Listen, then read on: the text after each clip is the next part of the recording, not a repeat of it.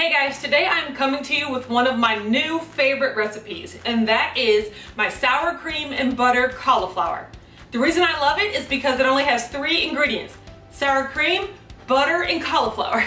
Now you can also do some optional add-ins. Today I'm going with garlic and chives, but really all you need is those base 3 ingredients and some salt and pepper and you're good to go. Another reason it's one of my new favorites is because it uses like the least amount of dishes ever, and like that's seriously one of my criteria for like whether or not a recipe is worth making, is how many dishes it dirties up.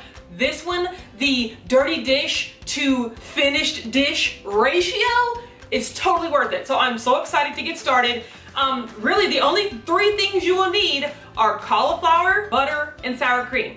Today I'm using 9 cups of cauliflower, and this is just frozen cauliflower, so it can be frozen, it can be fresh. You can start with cauliflower rice if you want. That's another good thing about this recipe, is that it's so versatile. I'm just using frozen cauliflower florets, 9 cups, and then we're just using 6 tablespoons of sour cream and 6 tablespoons of butter.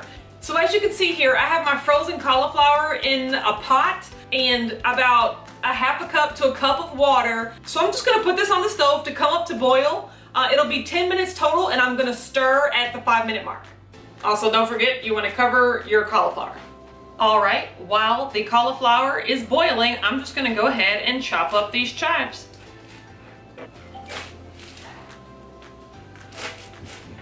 Okay everyone, since I clearly can't do anything in my own house without like my entire family showing up, this is my twin sister Amber. Hey Amber, how you doing? Like I need an introduction. Y'all know who I am. I mean, for the loyal ride or dies, y'all should be familiar with this mug. But yeah, I just want to come. I'm obviously just here unannounced, wanted, invited.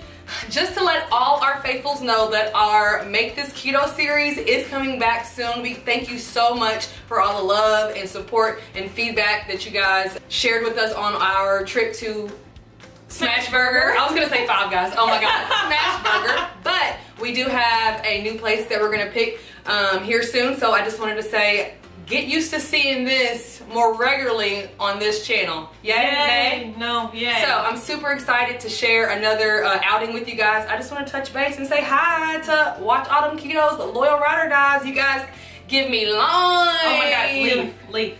Bye. Okay guys, it's been 10 minutes and I have drained my cauliflower. At the 10-minute mark, it is quite mushy. You actually want your cauliflower to be mushy enough for you to like be able to break it up with a spoon. And just go ahead and start to mash it up into irregular chunks. Or you could keep them large, or if you're starting out with riced cauliflower, this is all done for you already, so congratulations.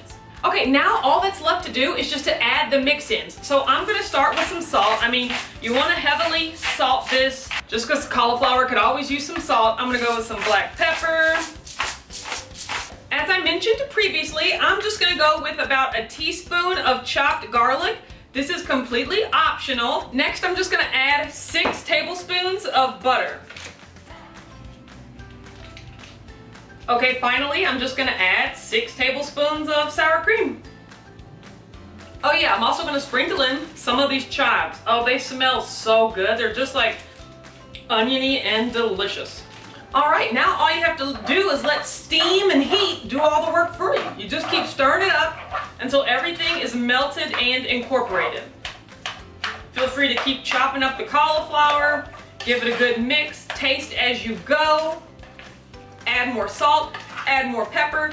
Now that I think about it, I might add some red pepper flakes in this. That would probably just set this whole thing off. I like my cauliflower to be in small chunks, so I keep chopping as I'm stirring.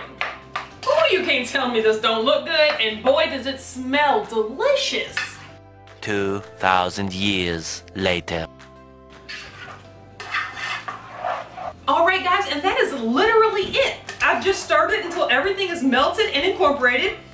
I'm gonna give it a taste right out of the pot. Oh my God, it's so good. Oh my God.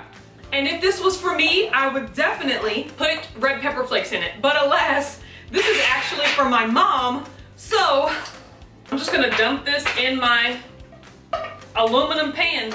You guys, like, if you're making this to eat all in one night, like, serve it right out of the pot. I mean, the fewer dishes, the better. I put this in my aluminum pan. At this point, I mean, you could cover this with some cheese and put it in the oven. What did I just do? You could cover this in some bacon? What? What is happening right now? Like, oh, this is amazing. It just spreads so nice and evenly. Oh my gosh. Oh, my mom is very lucky. So generally, this makes about 6 servings, but you could probably split it up between 4 and 8, depending on like what your macros are looking like or how many carbs you have left in a day. But the macros that I include in this recipe are gonna be for 6 servings. BRB licking the spoon. Oh my God.